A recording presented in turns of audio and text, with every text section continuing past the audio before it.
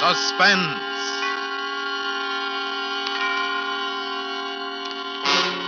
Autolite and its 96,000 dealers present Miss Bette Davis in Goodnight, Mrs. Russell, a suspense play produced and edited by William Spear.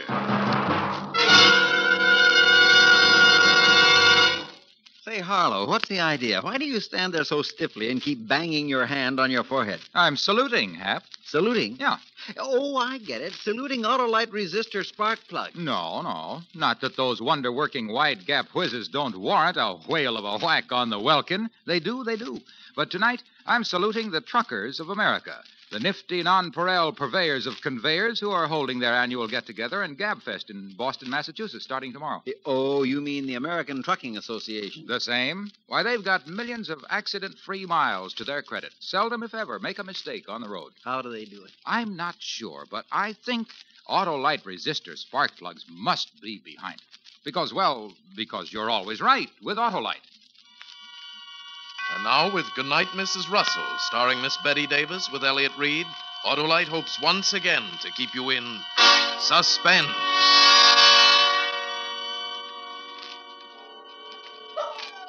There's no escaping now. He hasn't said a word for 10 minutes. I know he's turning over in his mind how he's going to kill me. Argument and reasoning are useless. It's almost dawn now. In a little while, the milkman and the paper boys will be making their rounds. I'll be dead.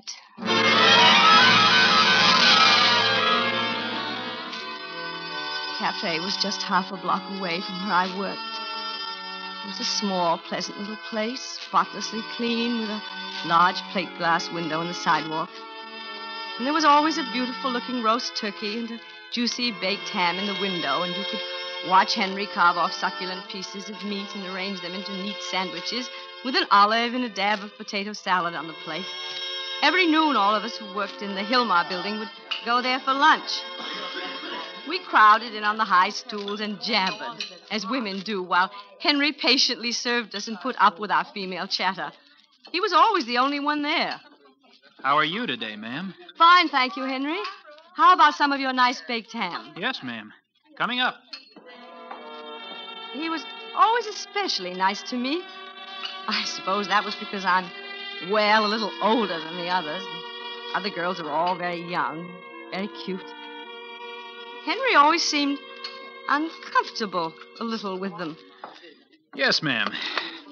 Coffee? Please, and I believe I'll have some of your cherry pie. You're an excellent cook, Henry. Well, thank you, ma'am. I'm glad you think so. 20 and 15's 35, and... Henry had been right in the middle of adding up my check when he stopped and stood very still and looked out of the corner of his eye with his head cocked on one side as though he were listening to something. His expression was a little horrified. I thought maybe he'd heard a sound that meant something to him, like the refrigerator out of order or something. And then all of a sudden he shook his head and brushed away whatever it was he'd heard. 20 and 15's 35 and 45. You should try one of my dinners sometime, ma'am. Henry, how about some service? Oh, excuse me, ma'am.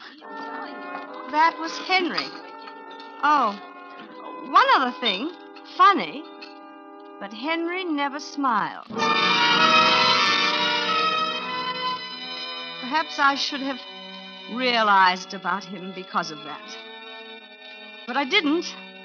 He was so nice and clean and polite, I rather liked him. As a rule, I make my own dinner in the apartment, but one night I had to work quite late at the office, and I decided to stop by Henry's and get a little bite before catching the streetcar home. Ever since my husband's death, I felt just a little uneasy on the streets alone at night.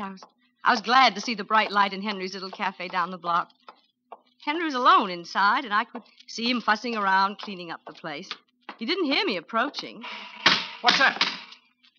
Oh, you frightened me, ma'am. I didn't hear you coming. I just thought I'd try one of your dinners tonight, Henry. You mentioned it. Yes, I know.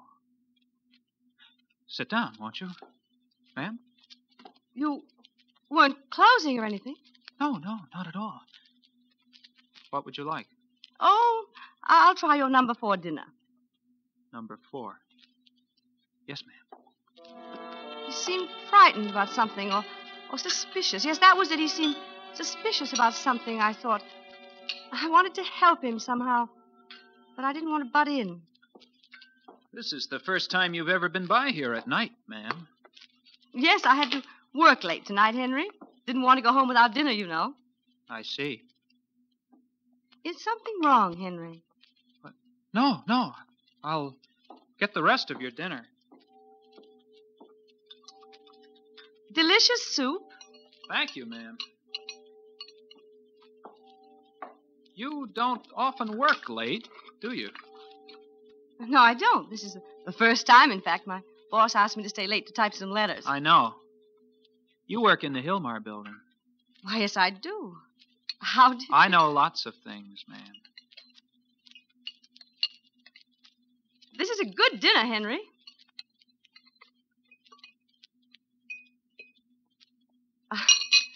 I guess I'm not as hungry as I thought I was. I'm afraid I'm going to have to leave some of it. I thought you liked my cooking. You said so just the other day.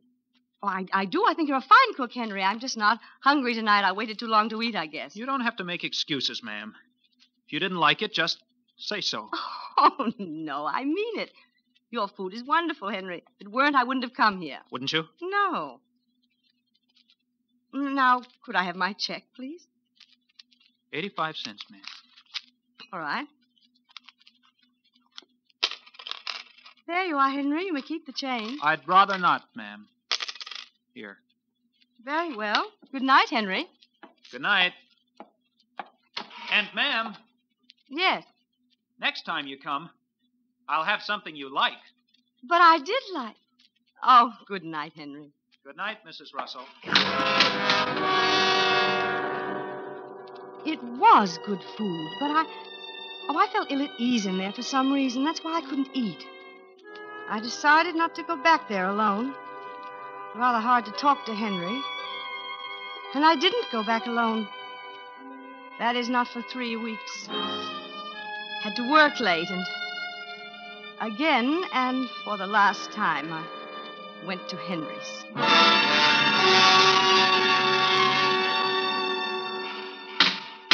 Hello, Henry. Ah, you decided to try me again, I see. Why, Henry, I've been eating here every day. Not at night. What's the difference? Well, in the daytime, you're always with your friends. I like to eat with my friends. Now, come on, let's have no more of this silly talk. How about one of your wonderful dinners, Henry? I promise to eat all of it tonight. All right, ma'am. Which one? I'll try the number 4 again, please.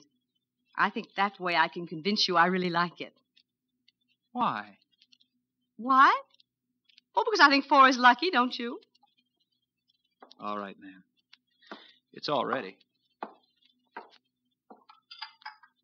Don't have many customers at night, do you, Henry? No, ma'am. Not many. I'm surprised you stay open. Are you? There you are. I hope. Henry, what is it? You seem to be listening for something. Is there...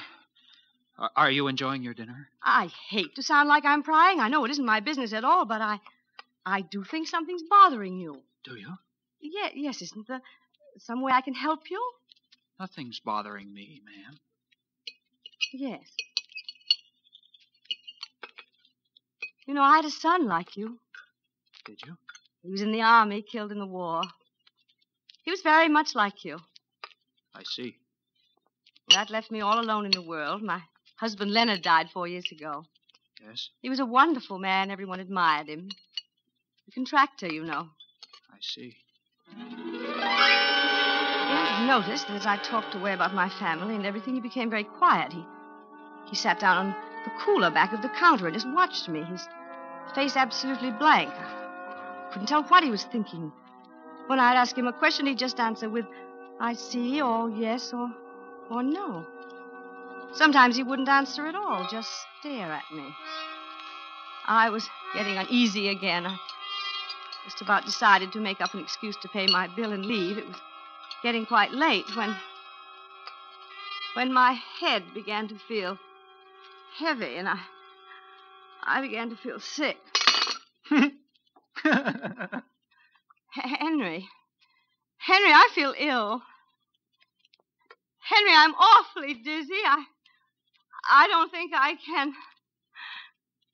Henry, can't you hear me? I believe I'm going to faint. Perhaps you'd better help. Did you do something?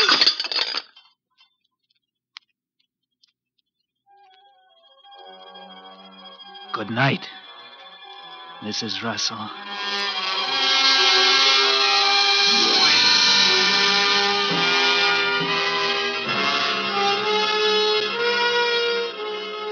Autolite is bringing you Miss Bette Davis in Goodnight, Mrs. Russell, tonight's production in radio's outstanding theater of thrills, Suspense.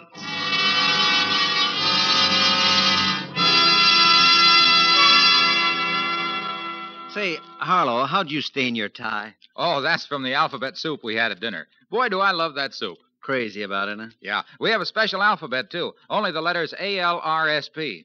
ALRSP? Mm-hmm. Stand for Autolite Resistor Spark Plugs. Oh, brother.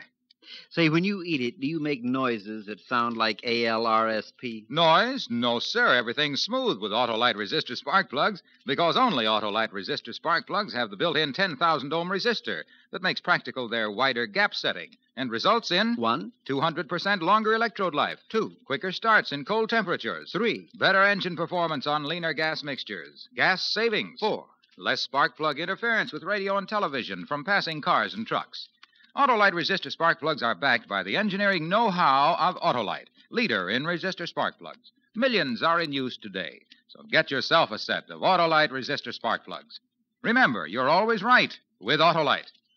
And now, Autolite brings back to our Hollywood soundstage our star Bette Davis with Elliott Reed in Goodnight, Mrs. Russell, a tale well calculated to keep you in suspense.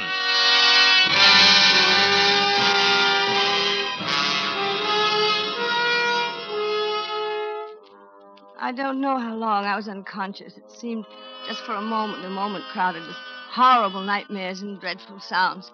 I remember hearing a woman screaming and crying horribly. It was ghastly. I must have been unconscious several hours. And when I opened my eyes, it was dark, pitch dark. A clock was ticking somewhere, and I realized that the screaming woman had been me. Is anyone here? Where I'm tied up. Who's there? Can anyone hear me? Help! Help! Help!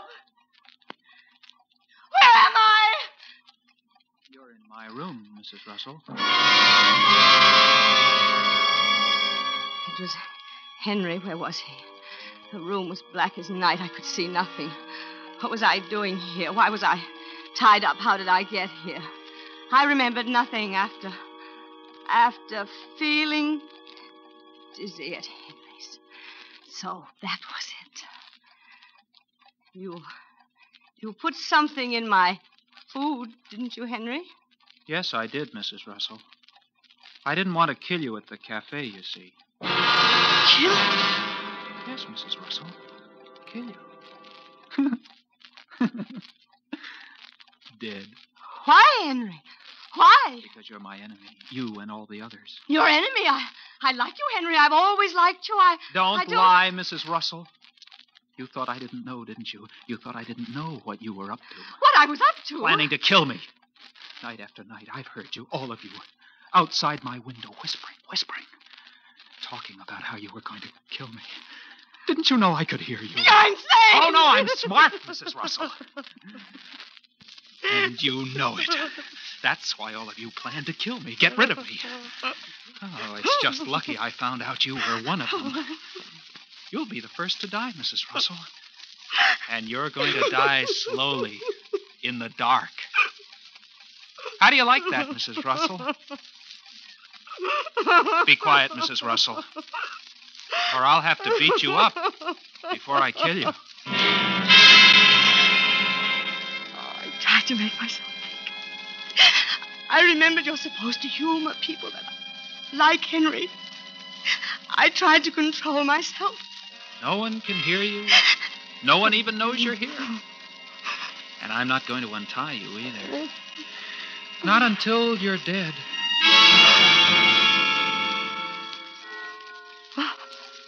Henry, I'm only an You'll ordinary... lie here in the dark and listen to the clock for half an hour. Just half an hour, Mrs. Russell. And then I'll kill you. You see, I want you to suffer like you've made me suffer. Henry, I'm just an ordinary woman. Oh, I'm smart enough to see through those remarks you made. Remarks? Always talking about what a good cook I was. As if you felt I wasn't a man. I know what you were thinking. Henry, I didn't mean anything of the sort. I really... And then rubbing it in about your precious son in the army. Rubbing it in, torturing me. Henry, that's wrong. And always ordering number 4 dinner. Oh, I'm smart, you see, Mrs. Russell. I can figure things out. Number 4 is lucky, you said. 4 for 4F, you meant. Henry, all those things, they were your imagination. I didn't mean them that way at all. I didn't know about the army. Weak excuses, Mrs. Russell. You're like all the rest. I'm too smart for you, and you know it. So you want to kill me. I'm a dangerous enemy, Mrs. Russell. Oh. How long have I got to live, Henry? Oh, a half hour. I don't know. The alarm will ring, and then I'll kill you. I was resigned to it then. It seemed so hopeless. But then I thought if I could just get him to turn on the light, I might see a way out. It was a forlorn hope, but I tried it. Henry? Henry? How do you know you set the clock right? Henry! I heard you. No, you didn't answer, I thought. You thought you could get me to turn on the light. Sorry, Mrs. Russell. Henry? You're torturing yourself more than you are me, Henry. Do you know that? What do you mean? Well, you don't know when the alarm's going to ring either. You must be sitting on the edge of your seat waiting to hear it. Aren't you? You see, when it rings, I know that I'll have to die, but you know that you'll have to commit a terrible crime. Murder, Henry. Shut up. It is true, then, isn't it? You can't trick me into turning on the light. I'm too smart for that. Oh, you're going to suffer in the dark. As I have.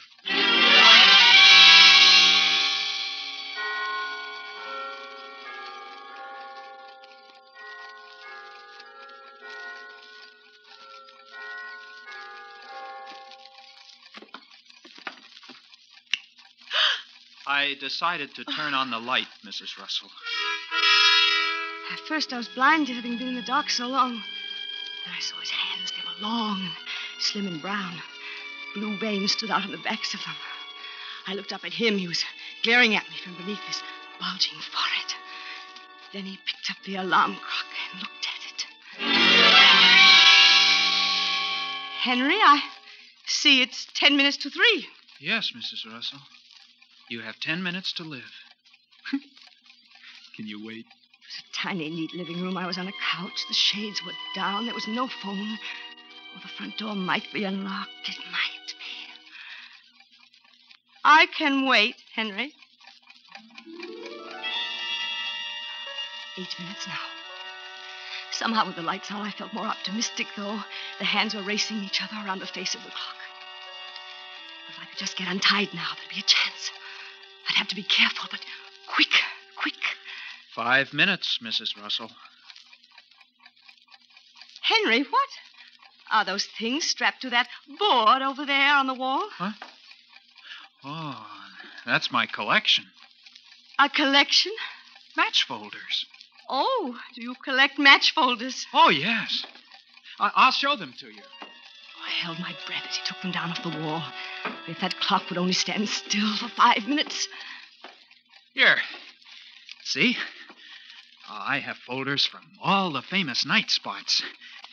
Here's Ciro's, and the Stork Club, And 21. I bet you didn't think I'd been to all those places, did you? Why, no. Have you, Henry? Oh, sure, lots of times. People would never believe me. That's why I have these. They're lovely, Henry. Henry, my arms and legs are numb from being tied up like this. Could you? No! I warned you not to get tricky, Mrs. Russell. I just wanted you to loosen my hands so I could look at your collection. Well, just your hands. I'd forgotten about everything but his collection for the moment. But that alarm would go any second, and that would remind him. Here. As he untied my hands, my eyes fell on a large jade bookend beside the couch. There. Now, be careful, Mrs. Russell. You just wanted to see my collection, remember? Yes, Henry, show it to me. Now. Oh, see this one? That's from the Coconut Grove. Yes, And, Henry. I and let this my one hand steal along the couch toward the Antoine's, bookends. New Orleans. Isn't that beautiful? Yes, it is, Henry. And, I had it in my hand. You're not paying attention. Oh, yes, I am, Henry!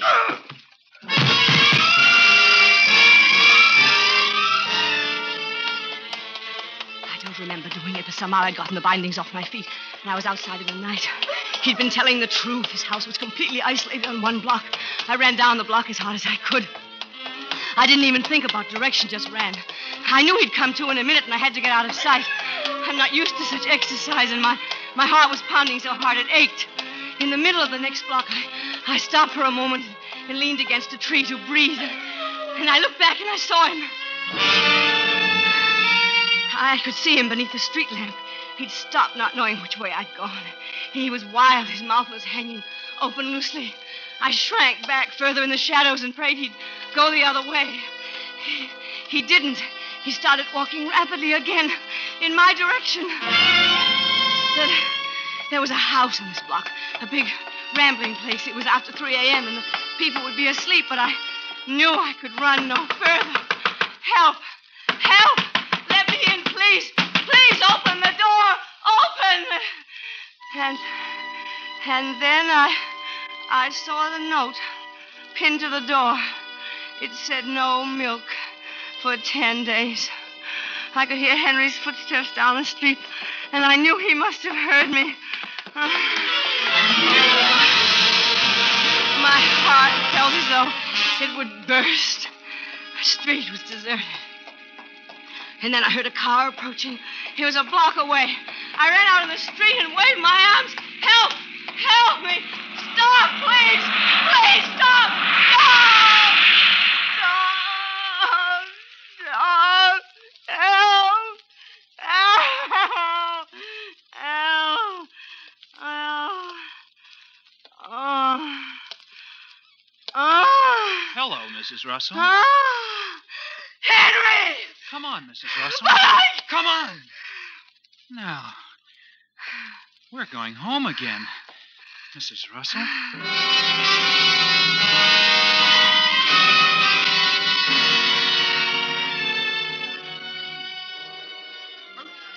There's no escaping now. He hasn't said a word for 10 minutes. I know he's turning over in his mind how he's going to kill me. It's almost dawn now. In a little while, the milkman and paper boys will be making their rounds. I'll be dead. You shouldn't have tried to get away, Mrs. Russell. You made me very mad. I know. You shouldn't have hit me either. You were even smarter than I thought, Mrs. Russell. You almost made it. But you weren't smart enough, were you? If you're going to kill me, Henry, please do it. Haven't you tortured me enough? You see, it just didn't do you any good to be my enemy, did it? Oh, I don't like to kill you, but I have to. It's the only way I can protect Don't myself. you see you're not well, Henry? Please try to listen to me. I'll have to kill all the others, too. If I don't, they'll kill me. The others. Oh, don't pretend you don't know, Mrs. Russell. Oh, I've heard them whispering about me. You must have heard them, too. The voices. The voices? All the time. Just like I told you. When I'm at work and even here at home, I hear them plotting. They don't know I know. Henry, there's no one. It's all an illusion. Don't you see? Just like you are. They're afraid of me because they know I can outsmart them. I'm too clever for them, and they know it. That's why they want to kill me. That's why you want to kill me, isn't it, Mrs. Russell? I don't want to kill you, Henry. If only I've was... sort of got to like you, Mrs. Russell. If you weren't dangerous to me, I might let you live. I'm not dangerous to you, Henry. Oh, yes, you are. I've decided to choke you. If you close your eyes, it will happen very quickly. You'll hardly know it. Are you ready, Mrs. Russell? Please don't struggle. It'll be much easier for both of us. Aren't you going to close your eyes? No. What's that? What? Listen. You can hear them. Don't you hear them? The voices. The voices. The voices. Don't you hear them? Yes, I hear them, Henry. See? Now you believe me, don't you? You hear what they're saying? Yes. Yes, it's just as you said, Henry. They must be right near. Yes, right near. Oh, there are a lot of them. Too many! You'd better hide, Henry. Yes. Yes, but where? They sound louder all the time. They're getting closer. Have you a closet? Yes, that's it. The closet. Over here. Shall I help you, Henry? Yes. But be quick. This closet. I'll hide in here. All right, Henry. I'll protect you. There. A good place to hide. What if they find me here? I'll lock the door, Henry. No. I don't want to be locked in. They're getting closer, Henry. You'll unlock the door when they're gone? Yes, Henry. Lock the door, Mrs. Russell. You'll be safe now. Good night, Henry.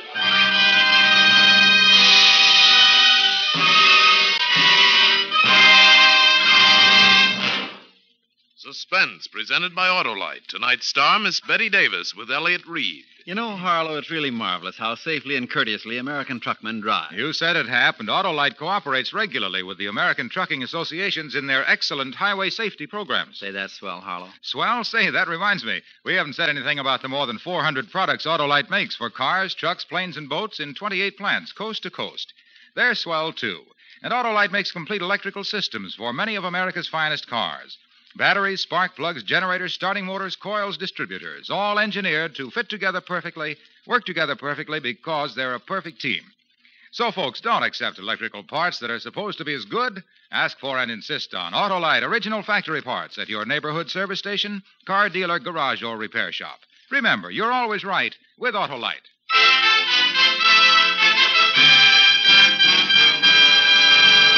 Next Thursday for Suspense, Victor Mature will be our star. The play is called Momentum. And it is, as we say, A tale well calculated to keep you in suspense.